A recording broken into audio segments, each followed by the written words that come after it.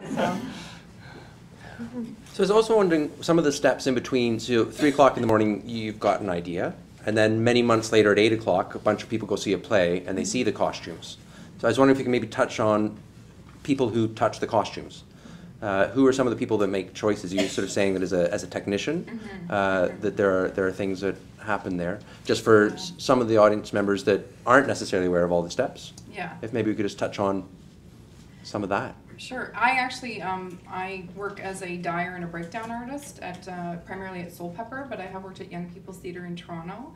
But I've also worked as a buyer at the Shaw Festival and at Can Stage here in Toronto.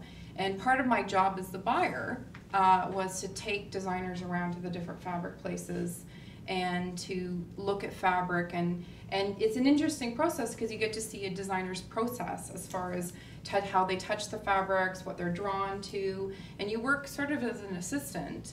And then as a dyer and a breakdown artist, I then also get to work with the designer once the fabric's been chosen, and if they're choosing to change the color of the fabric or make the fabric look different or break it down, make the costumes look dirty or do something with the fabric. So that sort of, for me, I'm very lucky as an artist to be able to do the design process and then sometimes work as a buyer and then sometimes work as a dyer and a breakdown artist.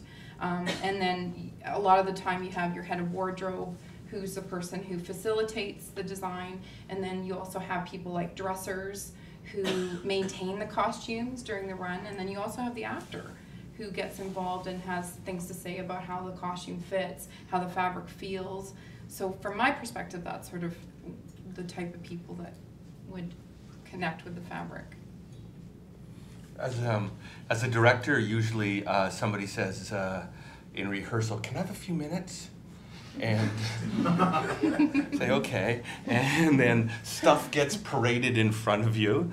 During Intimate Apparel, which was a wonderful show based on fabric, right? So it's one of the things I love to talk about. So we have to have this wonderful smoking jacket made. And so Tamara Kutrin, who designed it, came in and she had swatches and a book full of the most gorgeous materials, right? And it was great. Sat there and and you get to feel really powerful and say, "Ooh, I like this one. Oh, no, that one's a little too this." And so we finally came down to one fabric, and she said, "Philip, all these fabrics are a bit expensive, about $55, $75 a yard." I said, "You know what, Tamara, let's go whole hog, that's great."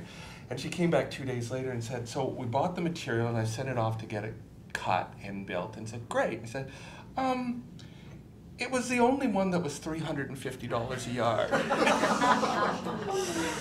It's beautiful.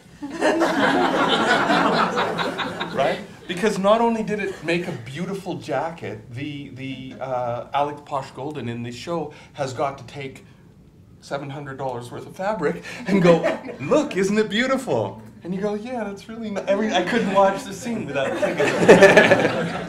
So that particular jacket is probably going to end up at the museum one day, but right now it lives in my office. Because I'm not case. No moths, no nothing. It's like staying there. So it's very different from me as a director. Getting just that stuff there, and then you're really saying, and trying to put it all together. As the actor at Stratford, for example, I would go in and I think you have greater clout at a place like Stratford, depending on at what level of the hierarchy you come in as. If you come in holding the spear, trust me, you have no say.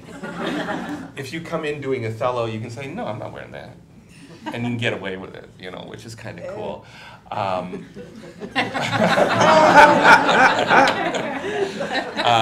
But it's a very different process down there, and that's a much bigger machine where you can ask for things and things happen. I mean, these guys are making like $300-400 shirts and $1,500 capes, and you kind of go, well, that was my whole costume budget, So it's a different order of magnitude. I think, following along what you're talking about, I put my faith in a good cutter. Mm-hmm. I'm always in awe of people who can can look at stuff flat in paper on the table and turn it into something shapely and wonderful, and I'll never know how to do that. So I think that is probably one of the most important, after the choice of fabrics, that's got to be the most important thing. And I think, too, that in terms of period costuming, the silhouette is always established by a cutter cutting the underwear properly. I mean, you can add all the decoration from Baroque to Victorian. If the silhouette isn't established by good corsetry and good whatever, or lack of corsetry or whatever it is, it's really the cutters, the undergarments that set the kind of stage for the, and also I think for the actors' movement and the actors' confidence. Undergarments, believe me, you know, I've spent more on undergarments than on costumes many, many, many times. So I think the cutter, and then there are, as you talked about, the people who make the $3 a yard material look like $350 a yard material. But I don't know any of those. But they charge $400. That's right. Exactly.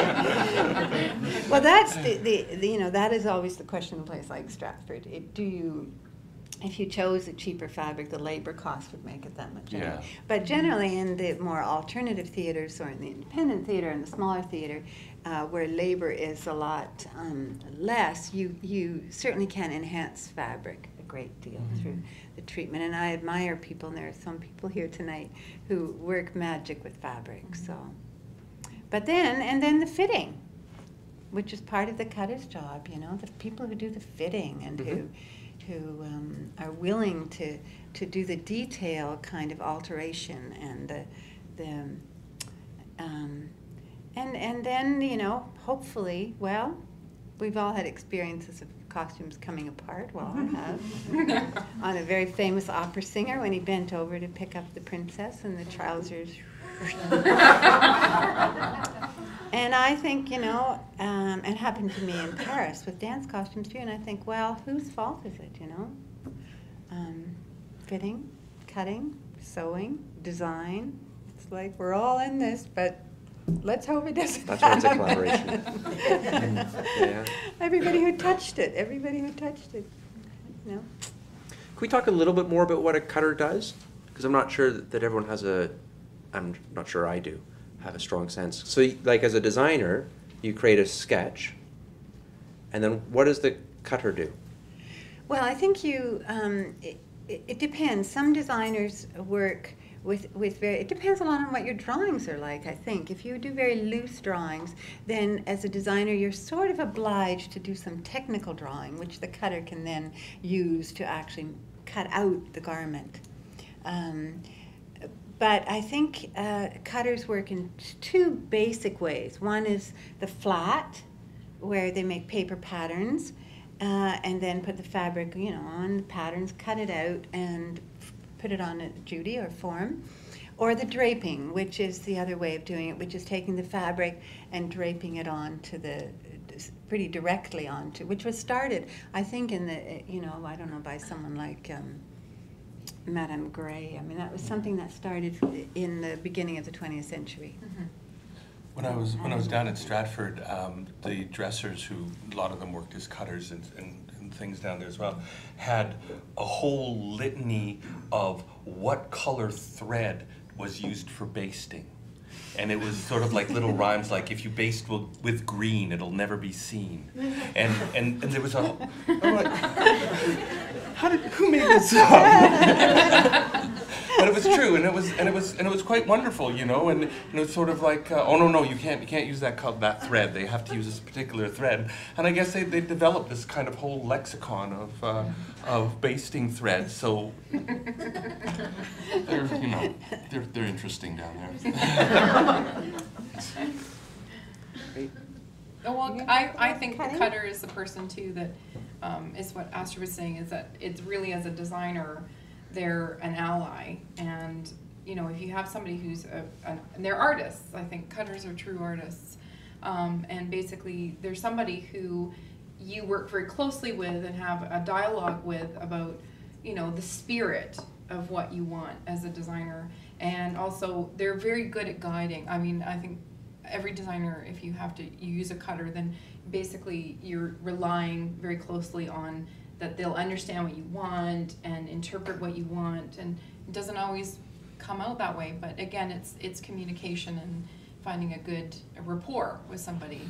And I know, especially since I've worked at Stratford, is that there are definitely designers who have preferences. You know, you have a cutter that you have a great experience with, and then you have a cutter that you don't have a great experience with, or you just connect with somebody, and then, you know, that's somebody that I know certain designers will say, oh, you know, when I go to Stratford, I love this person, or when I go to Shaw, I love this person. So it is an integral part, I think. It's essential part, actually. Yeah. Great, thanks. Can I just add this? My very first job, when I came out of school, and I came from Vancouver, and I came to Toronto with a Toronto Dance Theatre, and I kind of had an alphabetical list of, you know, places to apply, and I got as far as D, which was not bad. And they were on Lombard Street, and I came into the building, and as I was going up the stairs, a woman came down the stairs yelling, "That's it, I'm gone, I quit, I'm finished." So I went up, and there I was with my very slim portfolio. And the general manager said to me, "What do you want?" And I said, "I'm a designer, I want to design here." And he said, "Can you cut dance costumes?" And I said, "Oh, yes." And that was at a time when Toronto Dance Theatre was very big, and they were very, they were doing big shows in big theaters with big, you know, shows and stuff. And I didn't have a clue, but I taught myself at night how to do it. In the first few costumes, the dancers couldn't move, rip, but I did learn. So the point of this story is only that it is very helpful if a designer has some understanding of cutting. Yeah. Even if you can't do it, at least you have some understanding. Yeah. Right. You don't use upholstery fabric for dance costumes. No. You learn that. Not twice. And that person coming down the stairs was Susan McPherson, who probably a lot of you know, was a dancer, but she also doubled in those days as costume designer. I was also wondering, we sort of talked a bit about fabrics, and whether or not, like, is it easier to play a king if you're wearing actual silk? Does it matter to the people on stage whether or not you spent the $350? Over to you, Phil. Well, it's a mixed blessing, because an actor, when he gets a costume or she gets a costume and it's all silk and it's like, oh wow, you know, I'm here, I'm cool. And that lasts until about the 5th performance. Then it's like, what do you mean I can't have a cigarette in this? Or I can't have a coffee? Or, you know what I mean? So then it takes on a life of its own. I've been an actor since, I don't know, too long, so 30 odd years. And I came out of the dressing room one night after Othello, and it was a hard show. And I had my little dressing room was on the stage, at the back of the stage, and so they call it Hut's Hut. And I kept trying to tell them it was Akin's Annex, but it wasn't going anywhere. So I came out, and the dressers were there, and they said, "How you doing?" I said, "I'm fine." I said, "Boy, I could use a drink." And I said, "David, you know, boy, I could use a shot of vodka." And they handed me the spritzer bottle. And I said, what, you giving me water? They said, "No, it's vodka in there." Right? And I said, "What do you use the vodka for?" And they said, "Well, for cleaning the costumes that you can't dry clean." Pit stop. A little pit stop, right? So it was all vodka. So I didn't know this, but it was pretty cool.